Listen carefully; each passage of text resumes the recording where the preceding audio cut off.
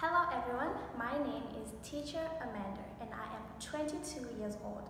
I come from Zimbabwe where I speak Shona as my native language and English as my first language.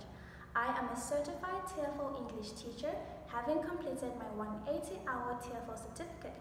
I am also working towards my bachelor's degree in international economics and trade. I specialize on the 4 fundamentals of English, which are reading, writing, speaking, as well as listening. My lessons are tailored in a way that tackle each individual's needs. My lesson approach is very positive, encouraging, while the more keeping you engaged in the lesson.